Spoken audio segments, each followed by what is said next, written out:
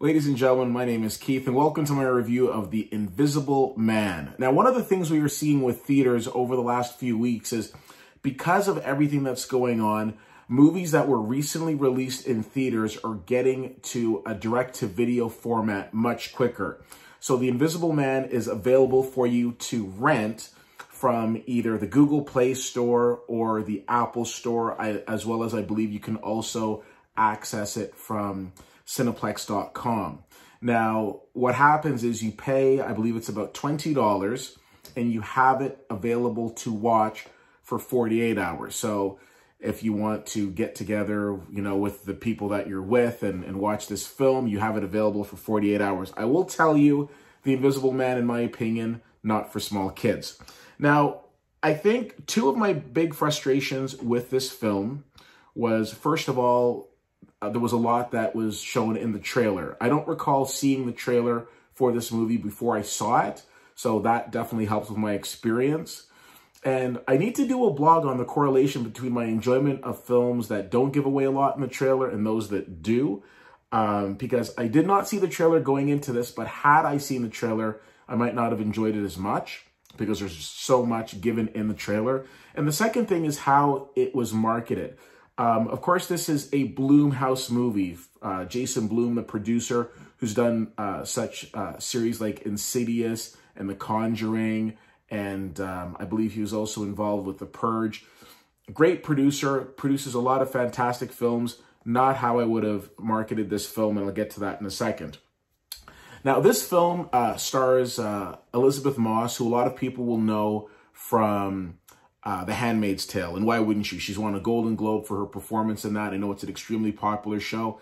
Respectfully, I've never seen it. I've heard nothing but good things about it. But this movie shows that she can do a lot more than just A Handmaid's Tale.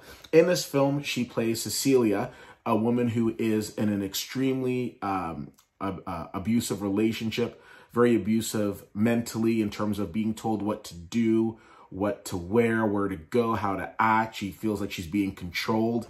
And just before you can say, hey, I'm watching the R. Kelly story, you realize that actually, no, she's being victimized by this guy by the name of Adrian. Now, Adrian ends up dying, and we think, okay, well, now she can go on with her life.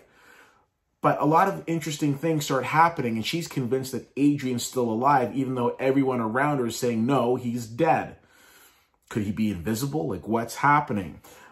This film does a very good job of kind of bringing what I like to call the heebie-jeebies to the audience, because there are a lot of cool things that are happening in this film, some of which you will see in the trailer. But if you skip the trailer and go right to the film, you're going to be very entertained because this is a strong thriller. Now, when I say I didn't like the way that the film was marketed, it's marketed in terms of, oh, this is a Blumhouse movie. And with all due respect to Blumhouse, who has done some really great things, it should have been marketed as this is a Leigh Whannell movie. Now, for those of you who don't know, Leigh Whannell is the guy, the driving force, the creator, if you will, behind the Saw franchise. I think Leigh Whannell is probably one of the most talented up-and-coming filmmakers that we have right now, because I've yet to see him be involved with a movie that isn't entertaining. Every time I see that Leigh Whannell is involved with something, I'm running to the theater.